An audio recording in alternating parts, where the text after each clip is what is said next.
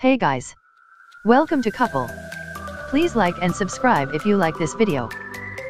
A woman filed a lawsuit Monday against R. Kelly, alleging that the singer sexually assaulted her, locked her in rooms to punish her for failing to please him and infected her with herpes. Faith Rogers alleges she was in a relationship with Kelly for less than a year, during which time he routinely abused her mentally, sexually, and verbally. Rogers alleges that Kelly would video record her against her will, submitting to deviant and compromising sexual contact. Defendant, R. Kelly, locked plaintiff in secluded areas including rooms, studios, and motor vehicles, for extended periods of time in order to punish plaintiff for failing to please defendant sexually or for perceived offenses and violations of his prescribed code of conduct, the suit alleges. The suit, filed in New York Supreme Court, states allegations of sexual battery, fraud, and false imprisonment.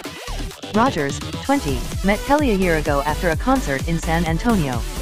They exchanged phone numbers, and Kelly later had her flown out to New York. During their first sexual encounter, Rogers said she told Kelly she was not ready to have sex, but that he disregarded her and engaged in non-permissive, painful, and abusive sex. Afterward, she alleges that he disparaged what he called her physical inadequacies and lack of participation. She said she only learned later that Kelly had herpes, and that she had been infected. Rogers is scheduled to appear Tuesday on CBS This Morning to discuss the allegations, which were first leveled in a criminal complaint to Dallas police last month.